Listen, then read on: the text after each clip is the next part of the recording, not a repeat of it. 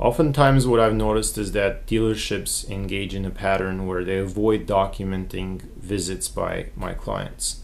When a particular vehicle has a series of defects or a singular defect which keeps repeating, when the dealership discovers that the vehicle is returned a second or third time or fourth time, so a lot of times the personnel at the dealership refuse to document the visit. This could be a simple issue which gets solved by a quick visit where it takes them 5 minutes to repair the vehicle, or at times it takes a longer amount of time. However, the general pattern is the fact that the service advisors refuse to document the fact that you took your vehicle to them for the repair. Now, there's certain things you can do, certain precautionary measures to avoid them later on arguing that you never took the vehicle in, that they were never advised of these problems.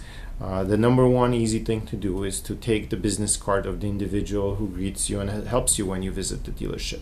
The second thing you can do is take a friend with you.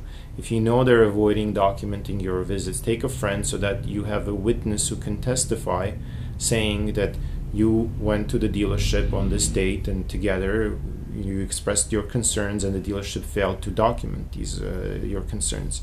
The third thing you should do is keep receipts. If the visit involves something minor, if you're buying oil, you're paying for a little part, make sure you keep the receipt for that part.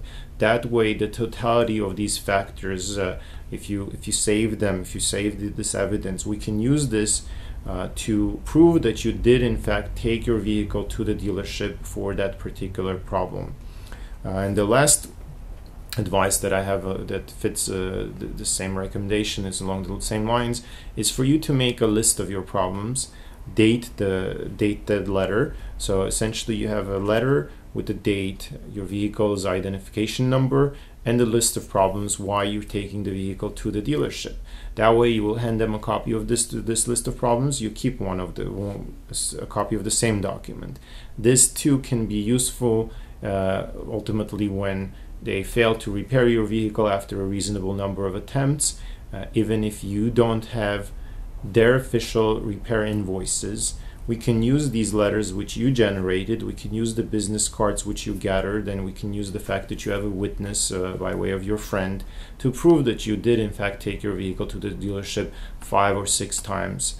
I have had cases where clients have taken their vehicles into the dealership multiple times, however they fail to document as I've described, and all they've received is 1 or 2 repair invoices, and as a result the manufacturers have insisted that the client never took the vehicle in more than those two times, and as a result their cases were much weaker than they could have been and than they should have been had they followed the procedures which I just described.